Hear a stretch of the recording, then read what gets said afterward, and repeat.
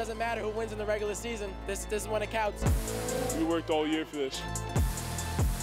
We're going to come in here and play our game. It doesn't get any better than this. We win this game today. We won it Monday through Friday. We're a family and we can overcome any adversity, and look where we are now. It was insane. Greatest time of my life. We grinded all summer, and this is the result. It's the best feeling ever. It's never over until it's over, and if you keep on working, you keep on doing your job, it's just going to happen your way, man. We wanted to come out here and make a statement. I think we did. Everyone just chipped in, did their part, and this is what happened. We played harder, dug deep, and came out with a victory. It's just amazing, you know, every single time, no matter how many times we win, it's awesome. The sights and sounds of the Long Island Championships, like only the great cameraman Dave can produce, and we thank him for that. Hi, everyone, and welcome to another championship edition of the News 12 Sports Rush. I'm Kevin Maher. The high school football season culminating in 4 championship games. We have your highlights. We've got some champs joining us in the studio on the show, and I have Sports Rush producer Andrew Rappaport by my side like he's been since week 1 of this season. So we get 2 championship games, and we get 2 championships, or 4 championship games, 2 championships in Nassau County, 2 of them in Suffolk County. I thought that's what happened. You? Yeah, so in Suffolk, when the games were at Sunnybrook, the 2 Nassau teams won, and when the games were in Nassau, the 2 Suffolk teams won. Perfect. Yeah, listen, you had an idea that a couple of games were going to be blowouts, and they were. I didn't know who was going to win the Lindsay Garden City game. I'll be honest with you. I thought it was going to be a great defensive battle, and it was. I thought the Plain Edge Sayville game would be a little closer because Sayville has that great passing attack. That Plain Edge, admittedly, had never seen before. But it wasn't. And I thought the Floyd Freeport game would be a little closer, and it was until it wasn't. Yeah. So, yeah, a lot of it went how we expected, and then there were some surprises. But, hey, that's the Long Island Championships. That's why it's awesome. And some teams absolutely piled on the points in these championship games. That was a bit shocking for me. Let's show you the closest game of the bunch. Lindenhurst and Garden City for the Class 2 championship. Here we go. This game over at Hofstra. 2 great defenses. So it was scoreless after 1, and then defense on display in the second. Pierce Archer picks off the pass for GC. Going to return it to the 37-yard line, and Garden City's in business. And then 9 plays later, the old reliable Ford Carney on a 4th and goal. Look at that, tuck it inside the pylon. It's 7-0 Trojans. But you need more than 1 touchdown to beat Lindenhurst. In the 3rd quarter, Luke Schmidt to Carney, and watch Ford kick it in 1st gear, and he's going to kick it in the 2nd gear, and he's going to kick it in the 3rd gear, and then, I think he's going to kick it into overdrive. Very nice 45 yards before being pushed out of bounds at the 25, and on the very next play, Archer straight up the gut for a 25-yard score. Garden City in control, 13-0, Ref. Yeah, Garden City up 13-0. We were sitting up in the press box. We're like, wow, are they going to get shut out again? No. No, Lindenhurst got shut out last year. Jaden Barber says, no, Mr. Rappaport, we're not getting shut out. He makes it 13-7. So we go to the 4th, and the Trojans trying a quick punt. But Sukami Agoleye blocks it, and the Dogs take over at the 38-yard line. And that was the momentum changer of the game, no question about it. You hear that all the time in big games. Special teams can make a difference. 3 plays later, Barber, who already scored the first touchdown, busts 55 yards to the house, and Lindy led it 14-13. Garden City had 1 final chance. Yeah, Jack Winnie had a huge block to spring him there. And the last chance, Garden City opened up the bag of tricks, but it's picked off by Matt Newman, and that sealed it. And Lindenhurst wins its 2nd Long Island Championship in dramatic fashion, 14-13 the final. We have a lot of guys who've been in a lot of these big games, and we know that it's never over until it's over, and if you keep on working, you keep on doing your job, it's just going to happen your way, man. And they're a hell of a team, but, I mean, we worked way too hard to let this slip through our fingers. We knew right as soon as we stepped on this field that we were the better team, you know? So when we were down 13-0, we just said, we were like, you know, something's not right. Let's pick it up, you know, and that's what we did. I never doubted 1 second that we would lose. I never doubted 1 second because I believe our team. I know we have playmakers. I know that we make plays when we need to, and that's exactly what we did. Here's what I love about Lindenhurst.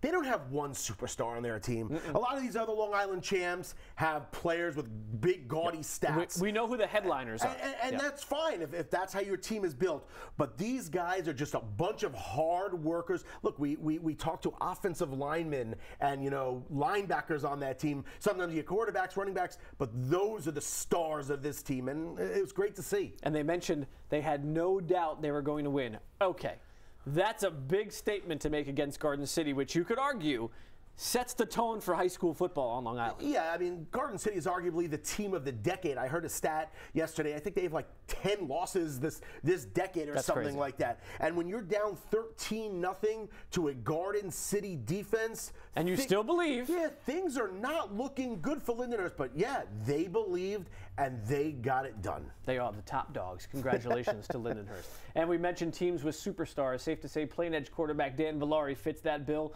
Michigan, UMass, Wisconsin have called, so he decommitted from Fordham. He's wide open, he said in his recruiting process. No decision yet. And here's what he did to Sayville in the Class 3 Long Island Championship. Plain Edge scored on its very first possession. 76-yard drive capped by Villari, just carrying the defense over the goal line. That's 6'3", 215 pounds of man right there. Carried his team all season, carried the defense there. And he was hurt in last year's Long Island Championship game. Looking good this time. He finds Donovan Pepe for a 44-yard score. It was 14-0. Plain Edge just getting started.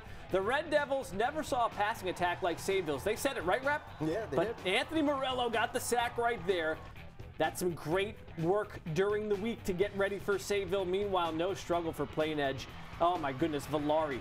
306 yards rushing in this game, 6 touchdowns, 4 on the ground. Those are crazy numbers in a championship game. Sayville was down 28 points. They need a massive rally. It's Jack Cheshire hitting Nathan Casbury, and that's Cheshire's Long Island record, 43rd and final touchdown pass of the season. But they could not stop the Red Devils in the third. Dion Quinlan joins the scoring fun. First of his 2 scores, he had 144 yards, and this one, all Plain Edge, wins its first Long Island Championship, 56-20. Everyone's been waiting for this moment. It's insane, but it's that motivation, that hard work all summer, staying late while everyone's out, staying in the weight room, so training every morning, waking up early while everyone's sleeping. That's where you get this from.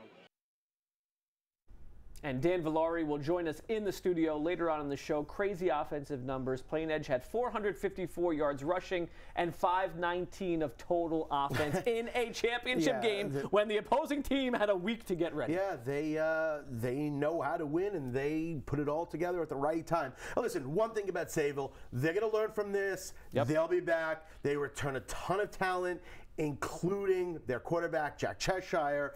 And when you have a quarterback who could throw like that, you can only learn from this and get better for next year. Yeah, absolutely. I'd say they're the early favorites for next season. Already, huh? And Suffolk County, yeah, why not? Just because of quarterback. Listen, you have a record-setting quarterback who's coming back, who's only going to be better because he's bigger, stronger, faster. Yeah. And we have seen that at Sayville before. Yes, we They've have. had a lot of good ones. We talk about that system and produced a lot of championships. So, all right, Rap says you're the favorite. Good luck. Go get them flashes. You mentioned great quarterbacks. Easy segue into the Class 4 championship game. Good writing. Oh, it was very good. It says it right there. I'm reading it. Shoreham Wading River and their stud Xavier R-Line. Let's show you how they dismantled Seaford in the championship. And this was domination from the get-go. First possession. X is in effect. R-Line to Jake Wilson. It's a 9-yarder, 7-0 Cats. Less than 3 minutes later, R-Line with another short pass. This is how they get you. It's the yards after the catch. And Mike Kazasa gets the big block. Takes it 35 yards. 14-0 Cats, and even the Wildcats special teams was special. They swarmed the ball, forced the fumble recovery at the 7-yard line, and they are back in business. Yeah, it was that again really stunned Seaford because now you got 14-0 and it became 21-0 just like that. And let's just say it, R-Line is really one of the most talented high school athletes of this decade. State lacrosse championships, if you remember.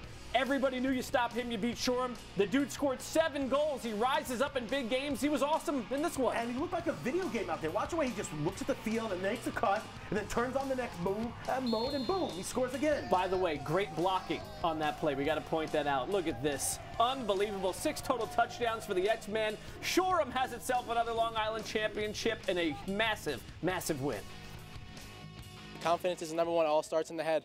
You know, you got to believe it's already yours before you get out here, and then you just believe in the guys next to you, and everything works out. We were just all playing with a purpose. I think everyone was playing for the person next to him, and I think at the end of the day, that's the biggest thing. Is it's a mental game, football, and I think when you have a drive like that, it will really just propel a team. And so that is 4 championships in 6 years at Shoreham, and our line said, tough to get up for this game after the emotional win over Mount Sinai in the counties. Really? That's tough to get up for? They got up for it. Yeah, holy smokes. Wiped the floor with them. My goodness. Yeah, Shoreham, people were talking in the press box, hey, what happens if Shoreham would have played up a conference this year? You never know. I mean, Shoreham-Sayville could have been a good game too. It's tough because different school sizes, but Shoreham was one of those teams this year. They learned from that Mount Sinai mistake. Yep. The Mount Sinai lost, I'm sorry, and they figured out how to get it done from there. And hey, the dynasty continues out there. And also, don't forget culture. A lot of those guys on this football team won the state lacrosse championship. Sure. So it breeds itself. Shoreham has always been a lacrosse school before the last, what did we say, 6 years, 4 and 6 years. They were always a lacrosse school, but now they're a football school too. Yep, they are a powerhouse. And when we come back, Xavier Arline runs right into our studio with his buddy Dan Valari. They'll join us coming up next on The Rush. Back on the Sports Rush with a big school Long Island Championship rematch. Floyd and Freeport Colonials lost by a point a year ago, and Tommy Verga's like, no. This is going to be my last game as a quarterback at Floyd. We're going to try and win this thing down to the 1-yard line. That's a great run. It led to a game-tying touchdown, but the Red Devils get the lead back 30 seconds into the second quarter. Mekhi Jinks, who had a great game, makes it 13-6 Freeport. Floyd answers back. How about this? A 25-play drive. It lasted nearly the entire quarter. Here's Verga, capped it off with 10 seconds to go before the half, and the Colonials are thinking, we got this. It's 14-13 at the break, and I don't know what Coach Sellen said in that Freeport locker room, but it basically said, defense, where are you? Javian Allen rips the ball away from that running back, and he's going to take it to the 19-yard line. And 3 plays later, it is Jinks cashing in one more time. He had 5 touchdowns in the game. Yet again, another guy that wrapped piling on touchdowns in the Long Island Championship game. And that would help seal it because it was a second half. Freeport shut out Allen with the interception, and it's back-to-back undefeated seasons and Long Island Championships for the mighty Red Devils. 42-14 the final. We just grew up together. We all knew each other since we were 4 or 5 years old. We played football together forever. And the bond is just something like some people never get. Feels like heaven. Getting to do this once in life is amazing, but twice, it doesn't get any better than this. So make it 24 straight wins now for the Red Devils. Going to graduate a lot of talent, but at Freeport, they always seem to reload. Yeah, a few coaches told me they're going to be excellent again next year, and don't worry about that. But they'll come a little bit closer to the pack, which means good news for every other team in the league. This year, everyone knew the Devils were the favorite. Everybody's playing for second place. And you know, I love numbers. 499 to 100. That is what Freeport outscored opponents by. Unbelievable. That's crazy. Yeah. Great job, guys. All right, like we told you as well, it was Shoreham, Wading River, and Plain Edge also winning championships thanks to monster games from their quarterbacks. Shoreham's Xavier Arline was so good, even as linemen were like, that's a dude. It's crazy seeing what he does because I don't see it during the plays, but then I get home and I'm watching the film and I'm like, Jesus, like, it's just incredible what he can do, and he just makes people look silly game in and game out. Yeah, and all those Shoreham linemen nice enough to share Xavier with us today. He's right here sitting next to me. Also, Plain Edge quarterback Dan Valari rocking the number 2. 2 Long Island champions and 2 average Joes here on the set. So this is going to be a fun conversation. But first of all, congratulations to both of you. Thank you. Long Island champions. And we should point out, Xavier went to Dan's game, watched him play. You guys know each other. How? We have the same quarterback trainer, Coach Brady. Figure start off the show with a shout out to him.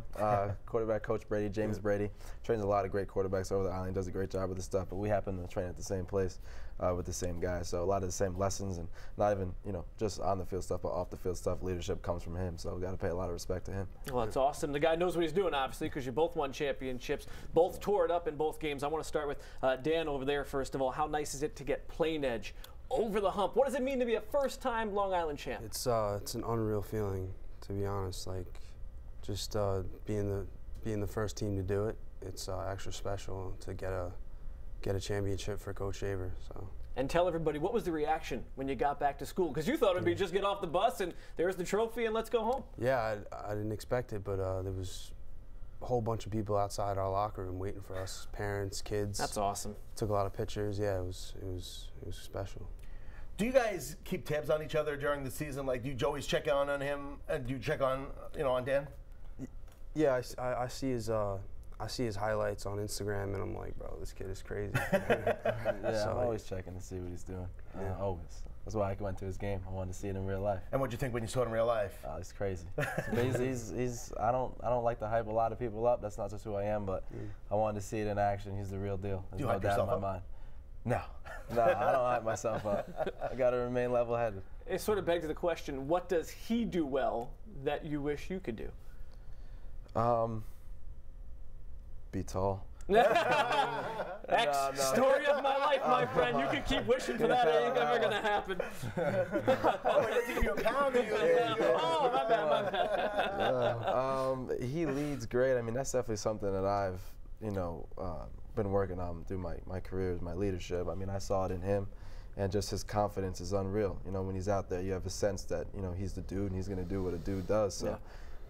He really showed who he is this past weekend. All right, dude, let me talk to you then, because you get hurt in last year's Long Island Championship game, right? We're going to roll some video of the great plays you made this year. How much motivation was it to win because of that bad ending last year?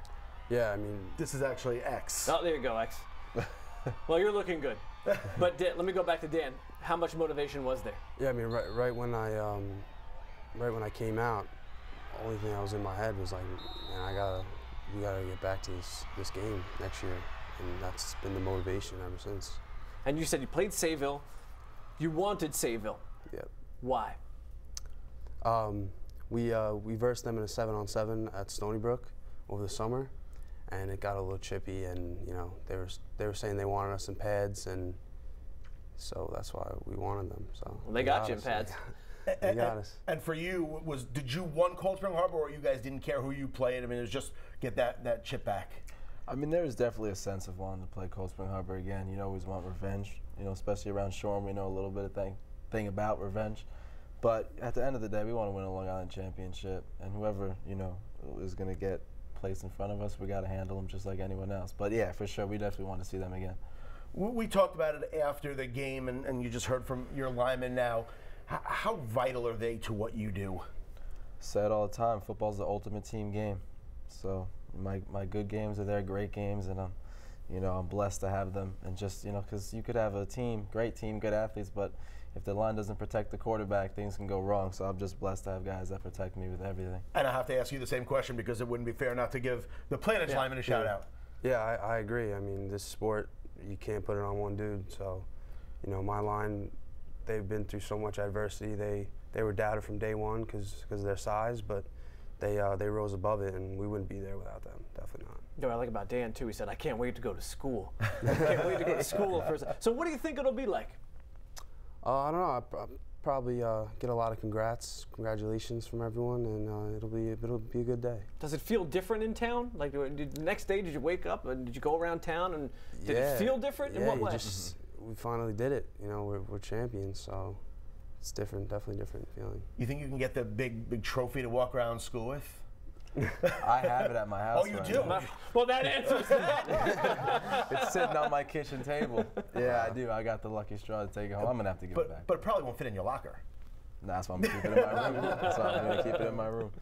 We'll talk more about trophies and winning when we come back on The Rush right after this. Welcome back, everyone, as we continue our chat with Shoreham Wading River quarterback Xavier Arline and Plainedge quarterback Dan Villari. Plainedge, first-time Long Island champions. X, for your team, it's now a dynasty out there. What's the message to the kids at Plainedge? How do you keep the train rolling in high school football? Right. I mean, I think it really comes down to leadership. I've been, on numerous teams, not even just in high school, but, my whole life. Great teams and not so good teams, and the main difference that I find in all those teams is the leadership. And it's not, leadership isn't just yelling at guys. It's understanding your players. So, some guys handle things differently. So, if I get into him, he might crash. But if I get into this other guy, he might rise above and play better. So it's all about understanding your guys and just getting the guys around you to buy in. We have some video of both you guys playing high school lacrosse. What has high school sports, Dan, meant for you? I mean, it's meant everything because growing up with your brothers and just accomplishing things together, it's nothing like it, really. Same for you, X? 100%. I mean, these are the guys you were playing on the playground with in elementary school, and now you're going to war every single weekend. It's a sense, different meaning. I think nothing can get better than this, and a lot of older guys tell you nothing better than high school football. Yeah. So I definitely understand that. All right, we have about 30 seconds left. You guys were, no secret, two of the most electric players all on Island this year. Nassau, Suffolk. You train together. Who is faster?